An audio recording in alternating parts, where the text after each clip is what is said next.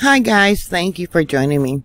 I was curious about why USGS wasn't reporting any aftershocks after this supposed magnitude 3.8 earthquake, which was probably more like a 4.5, but they often like to downgrade them. But they haven't reported any aftershocks. We got 2 marked in red here prior to this 3.8. And 3 more afterwards. This is from Wyandotte, Indiana. Alright, so using Google Earth, here is Wyandotte, Indiana.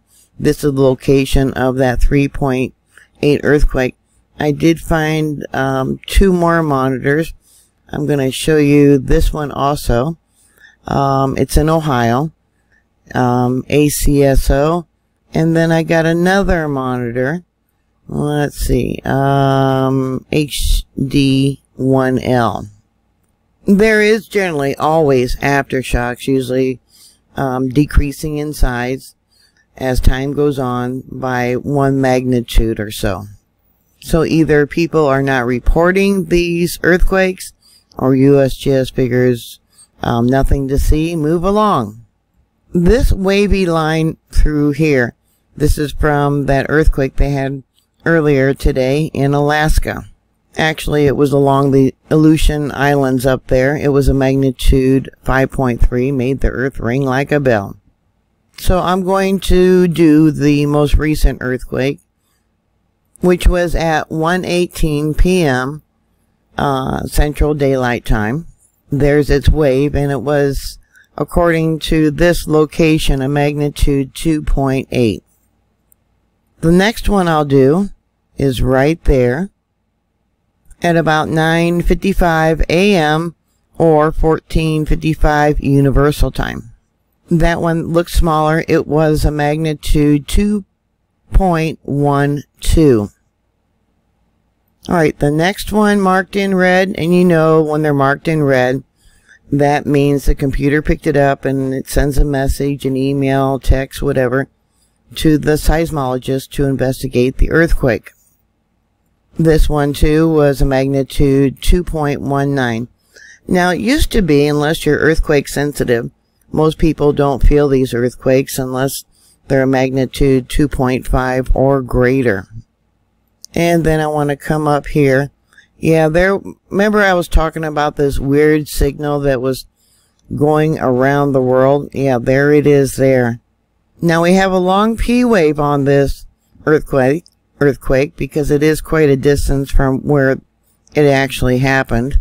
But according to Swarm, this earthquake was actually a magnitude 4.41.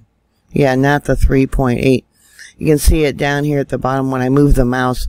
It'll say MD 4.41. Do you see it at the very bottom there?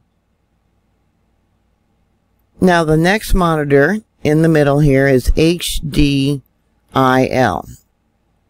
Using Google Earth, here's the location of that 3.8 earthquake, and right here is the station monitor. I kind of had fun looking for them here on Google Earth to see what they looked like, where they were set up at. There's a little tiny box there, right there. That's the earthquake monitor. Hopedale, Illinois. The first one they have marked in red is at 18:22 and 50 seconds. So again, that would be at 1:22 p.m. Central Daylight Time. And at this site, it came in as a magnitude 1.64. The next earthquake, which is at 18:19, so that would be 1:19 p.m. local time, Central Daylight Time. And that comes in as a magnitude 1.70. And there's lots of other smaller stuff. You can see it here. That wavy line there is that earthquake that they had in Alaska. And I'll bring this up. For some reason, when I move the page up, yeah, it shrinks. Yeah, and for some reason, yeah, it's got a lot of activity prior to this earthquake. That is an extremely long P wave, but here it comes in as a 3.91. And we're going to try and make this bigger. There you go. And I've talked about different earthquake signatures. See how it's got a sharper top on these? Yeah, it's definitely a tectonic-like earthquake. It doesn't have the rounded edges to be like a shallow volcanic earthquake or a surface event or even harmonic tremors. The monitor on the right is a monitor from Ohio, which would be Alm Creek State Park, and it's only got one marked in red. The HDIL monitoring station is the closest one to Bloomington, and I'm going to bring this out for the monitor there in Ohio. This is the location of the 3.8 earthquake, and this is the station in Ohio. I couldn't find anything closer. I'm going to bring this out and come down a little bit. Alright, so we got HDIL, ACSO, and WICI down here at the bottom. But we're going to go to this one right here, and we'll zoom into its location.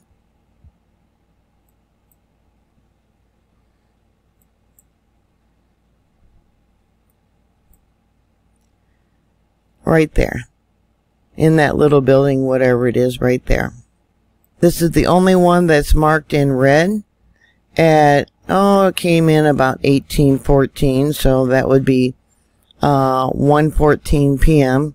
Central Daylight Time. And that would be a magnitude 2.12. Now here, the earthquake actually registered as a 4.36. Like I said, it probably was much stronger than the magnitude 3.8 that USGS reported it as. So going back and reviewing, this one right here is marked in red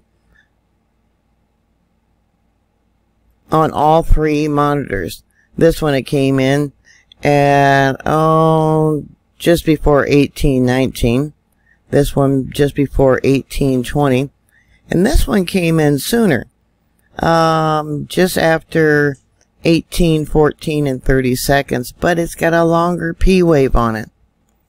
And here in Indiana, it came in as a magnitude 2.65, so someone probably did feel that earthquake at about 1:18 p.m. Central Daylight Time, and yeah, it just cleared on me for some reason. That one there is the only one that shows up as marked in red on all three monitors. Why USGS is not reporting these aftershocks is beyond me. But I thought you guys would like to know.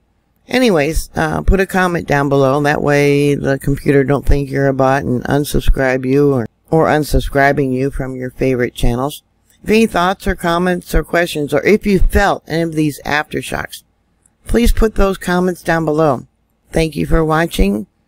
Thank you for your support. Please stay safe, and I'll talk to you later. God bless y'all. Bye.